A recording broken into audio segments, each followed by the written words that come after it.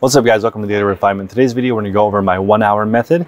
We're going to actually react to me doing in real time customer service, shipping, picking, photographs, listing, all of that. My 1 hour method is the goal to do 10 items all the way through. It actually only takes me 41 minutes in this video and I'm going to talk over it as I do it in real time. So please smash the like button, consider subscribing, join our Patreon group at patreon.com/theresourcepodcast if you want direct mentorship with this.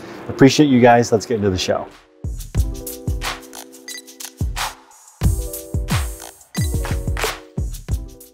What's up? So I'm going to be reviewing in real time my processes for 10 items. So the first thing I'm going to do is open cases. And in this scenario, there are no open cases. So this is me in real time. Now I'm addressing any open returns. I'm going to pause here. There are 11 questions in this example. Most people do not get one question per item, but I just wanted to get an example of the longest it could take.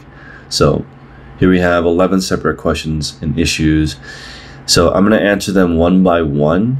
Now you can answer them from your email. It's a little bit faster, but I'm just using the eBay system right now to open up all the different tabs with all the different questions. And I'm going to answer them one by one. It takes me roughly 7.5 seconds to answer every single question. These are just basic questions like combined shipping, can you ask for more measurements, etc. If I have extra time, which I do, I can check for measurements for them. It really doesn't take that long. If somebody asks a specific question, I can go look at the item. Sometimes people write me long marathon emails. I have time to answer all of them. So now customers asking for a partial refund. So I open up the item, I select shipping discount as the reason. I deduct the shipping amount and then I send the customer a partial refund. That still only takes maybe 15 seconds. And a lot of the questions only take 2 seconds to answer. So I think people greatly overestimate how long it takes to answer an offer or answer a message. It takes me only 2.5 minutes to do 20 customer service actions, which is more than most people have. One thing that can happen to you though is if you wait several days before answering, then you'll have a lot to answer. And personally, I no longer get annoyed with any kind of question. I consider every single question an intent to buy. So it doesn't bother me. Only ask for a few, it only takes a few seconds. So I'm going to fast forward through this. Now I'm sending offers to watchers. So I recommend for people just starting, send one at a time, and then when you do bulk, end up sending it to everyone at the same time with a specific discount that you're comfortable with. Now I'm sending invoices to unpaid items. I have 4 people a day on average who don't pay. So eBay does have a system where they collect the payment information, but it doesn't always work and not every customer has that option. So it takes me a few seconds to send offer to watcher. So after 2.5 minutes, I'm done with my work for the day. Now I am picking items. So my inventory system is chronological, 1 through 1,000,000. Somebody had asked what I do after 1,000,000 items. I just go to 1,000,001 items and continue. It's chronological forever. I have the lanyard around my neck holding the phone, and that way I can set it down on my chest when I pick an item. It takes me about 12 seconds per item to pick the item, and then I have my phone set on the screen lock. So that way it doesn't lose its orientation when I set it down. Otherwise you need to rotate your phone and let it reconfigure again. I'm using the awaiting shipment page in the desktop browser. So I don't use the eBay app at all, except for to look at my 90-day total. The app is for consumers to use to sell and buy, but I'm more of a commercial operation. So I recommend if you're going to do eBay seriously, learn how to use the desktop app because it's faster. So most of the time, ideally, I would keep the phone in my left hand the whole time and never set it down because that takes extra time. Also, it takes a little bit longer for me to move around and not get in the way of my videographer. So normally it's even faster than this actually. And I do have some combined orders. In this example, somebody buying more than one item. I typically get an average order size of probably 2 because some people buy 10 items or 12 items. And that's one benefit also of having a bigger store is people always can find more than one thing that they need. So if you want to check out my store, you can just Google Daily Refinement eBay store. My store is Daily Refinement. My username is Daily Refinement. You can find me everywhere, Instagram too. Follow me on there. Okay, so I'm just going to fast forward a little bit to right here. So and I'll upload this video literally completely raw, but it would take 41 minutes. So I'm just going to try to fast forward through it to all the important parts. So I set the items to my left right here. My scale has a little ledge that holds the item in place. So right now my photographer needs to use the bathroom, so I actually let her out. And as far as being distracted during the day, that happens to me all the time. So right now I have 3 people helping me, 2 people with eBay and 1 person with videography. So as they are helping me, as I'm doing my tasks throughout the day, there's always questions to be asked. So I always just answer the question and then get back to work. It takes me roughly 36 seconds to print, pack, and ship a label. Print, pack, and ship an item. I use a roller printer. All of my supplies are bit.ly/resource supplies, also in the description below. All my supplies are within arm's reach. I don't have to move at all to reach any box or any envelope or any piece of tape. Everything is available here. It never gets messy because I never bring anything into this area. And I think that may be slowing down a lot of people too. It's just the things that I need to work. My macro in this example, which is a set of instructions that automates on my computer, is broken. So I have to sometimes manually do it. So again, the time it takes you to manage macros is slower than just doing it manually. The few seconds you save does add up, but it takes you minutes, sometimes hours to set up the actual macro. So I just do that for fun. You don't need any macros. It doesn't actually speed up my workflow.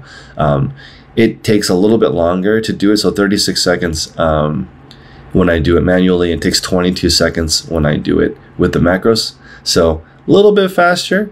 And the reason why I do it one at a time is every single one of my items is unique. If I had items that were similar or the same, then I would maybe use bulk shipping. But since every single one of my items is different, I manually check the number on the printing label to match the number on the item before every single item. I do one at a time. And I do pack the next item while I'm working on the same one, but it takes me roughly 6 minutes to ship all my items, 36 seconds each. I don't know where it is for you guys, but to be honest, I can ship more than 100 items in less than an hour. So shipping takes less than an hour and a half, hour a day. Okay, so I'm gonna fast forward through this since it's all the same. I get interrupted a couple more times during this process, and it's fine. I just answer whatever question somebody has and I get back to work. People ask about what happens when their family interrupts them. That's life. So when they interrupt you, just get back to work. So I put everything away after I'm done with the label, and then I confirm by refreshing the page that there are no shipments due. Yeah, so just make sure putting everything away, and then I put the shelf. I put the supplies back before I start photography. Take items to my car. Obviously, this is not my orders for the day, and I forgot my key, but just separate 10 orders I did for this example. Okay, so now photography. Takes me roughly 16 minutes to photograph, pack, and put away 10 items. 90 seconds on average to take the photos, pack the item, and put the items away. Everything all inclusive, 90 seconds. Some people don't count the time it takes to put items away. I'm going to in this example. I use a ruler for measurements. I hold it in my left hand. I use my right hand to take the photo. I use a hanging flat lay, which I have a separate video for. Just Google custom photo box in my description. You should be able to find it on my YouTube channel. And please subscribe, like the channel if you've never been here before. We list roughly 1,000 items a week, and I have two people working for me. One is a 1099 employee. The other one is a W-2. So I have both. I should be knowledgeable on most questions. So feel free to join my Patreon, patreon.com/the podcast. And we have coaching calls all week long. We have 5 different coaches, and my partner, Tech and Sports, he has a 42,000 item store, and he's the largest pre-owned item seller that's not a company in the world. So we've been doing this a long time. You can see here, I pack it into the bag. It only takes 6 seconds to put it in the bag and back into the box. So that, to me, it's worth the 6 seconds to put it in the plastic because it's easier to find. You can put your items loose in your boxes, but I prefer to have it in the plastic.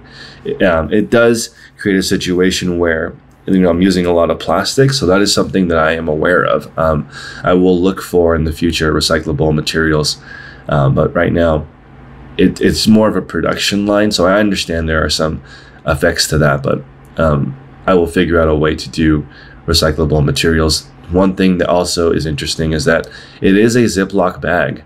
So with a tab on top, these bags, sometimes they're sold out, sometimes they're not. I do have the link in my description. So I have to make sure now to order enough bags so I don't have to run out when I plug something.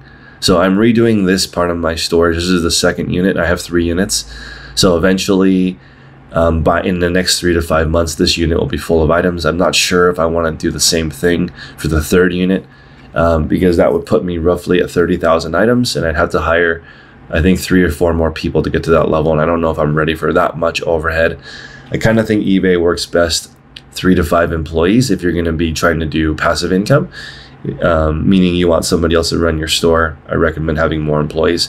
So notice during this whole thing, I don't take any breaks. I don't have any coffee. I don't use the bathroom because it only takes 41 minutes. So you have time to run an eBay store. Under 1 hour is fine. If you don't know how to do these processes quickly, then join my Patreon group. Take a video of you doing something. We have a 24-hour help call. So turn the video on and ask, hey, does anybody want to check out my process? It's only going to take 3 to 5 minutes to show any part of your process, and people can give you feedback on how to improve it.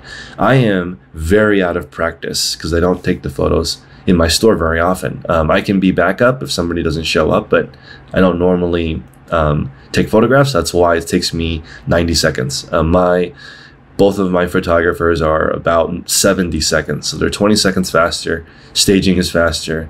They put the supplies in a better place. They're more organized. They've done it longer. Better muscle memory. So some people think that they can't take pictures. People can't take pictures as good as they can. That's nonsense. They just haven't practiced. So once somebody practices, they're going to be better, most likely, than you at taking photos because they've practiced. But you have to come up with the rubric. A lot of people don't know how to do it, and they hire someone to do it. And then you're basically paying somebody to screw up your store because they're doing it however they want to, and it's going to be different every time. So my photos look exactly the same as my photographer's photos. So I do this for about 16 minutes in a row. And then at the very end, I'm going to fast forward. The very end, you notice how every time it's the same.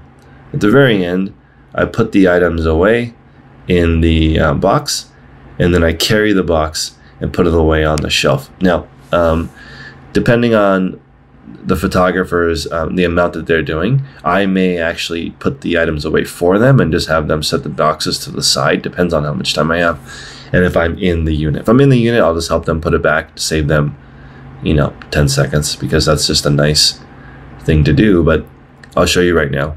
Once the items are put away, I actually put between 15 and 30 in each box. I was just moving it to show you guys that it doesn't really take that long.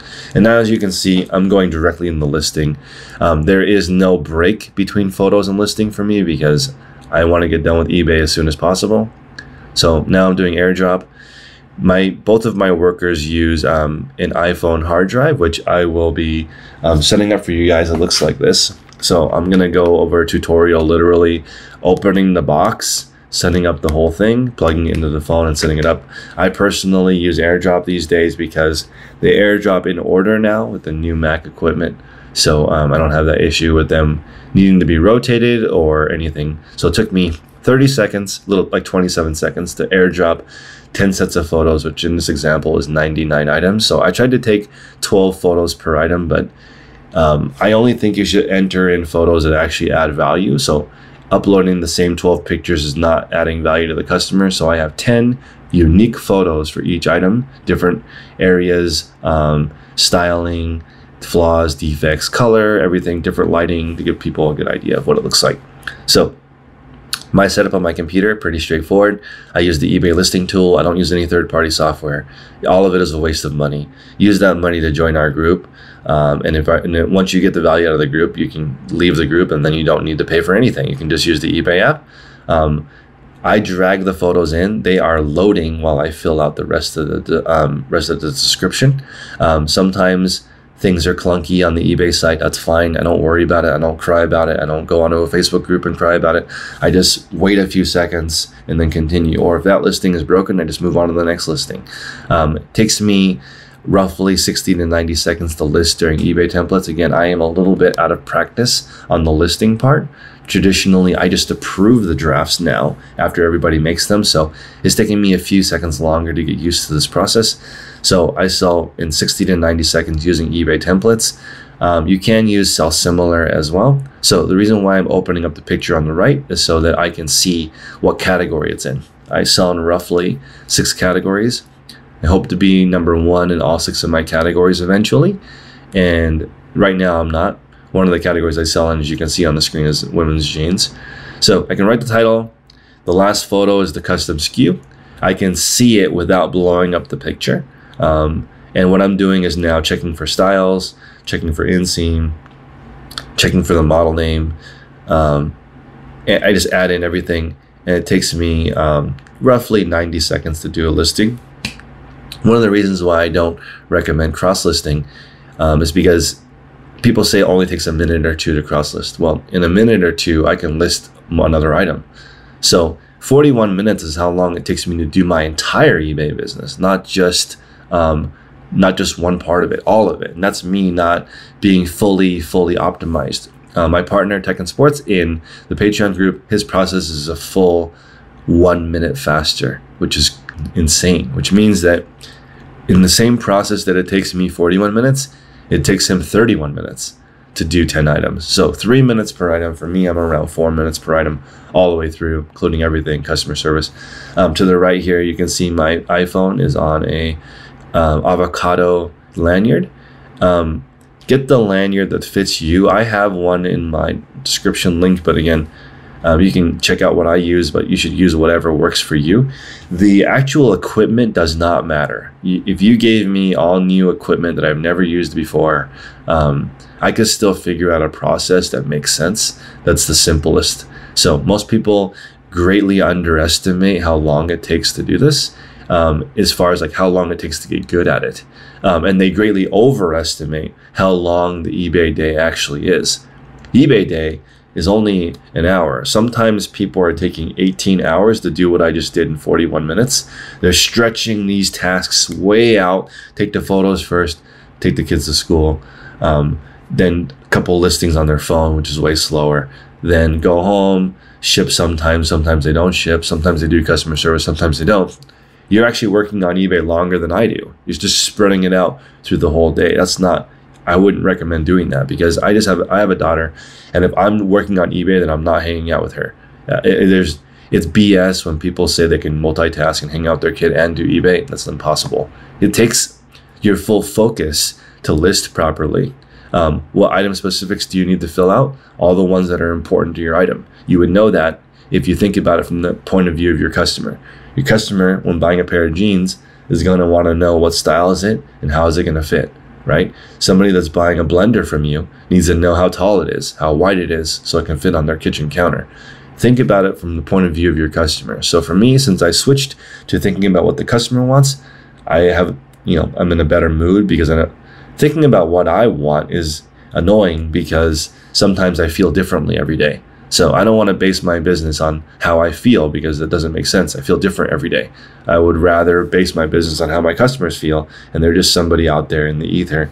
It's easier to please others because you kind of know what they're looking for. So if you're looking for true introspection on how to make yourself really happy, I really think it comes down to how does your day match what you want it to look like. It's different for everyone.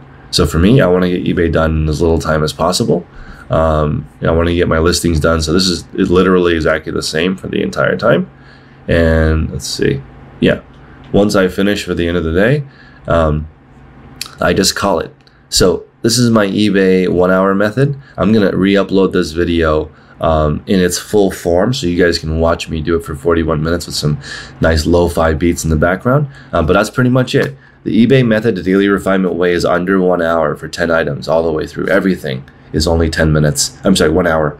So that equates to around 6 minutes per item. On the super duper high end, that would mean you get a cup of coffee, you use the bathroom, everything. Actually, to be honest, I can do it in an hour, including going to the post office and driving home. Everything. If I didn't have a scheduled pickup, I could still drive to the post office. And if I scheduled a pickup, I could also have lunch and breakfast in still an hour.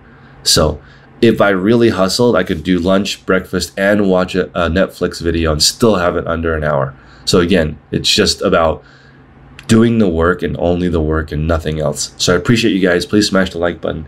If you enjoy this content, honestly, join the Patreon group at the year level. It's $350 for the whole year. It's the best deal in town. And just hang out with people who do this. Like, it's been invaluable for me. I'm the one that's benefited the most from the group because I read every single person's comments. So I get to go in there and look at basically 2,000 people's best practices. I mean, that's unheard of.